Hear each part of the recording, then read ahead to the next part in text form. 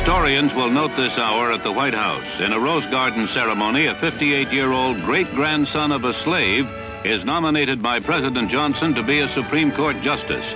He is Solicitor General Thurgood Marshall. Thurgood Marshall. Justice Marshall. Justice Thurgood Marshall. A man who has won more important legal battles for desegregation than any other man in the United States. The best-known Negro lawyer of the century. The two races have been driven apart by arguments over segregation. The South considers a lawsuit as being violent. Well, if that's violent, yes, I'm for it.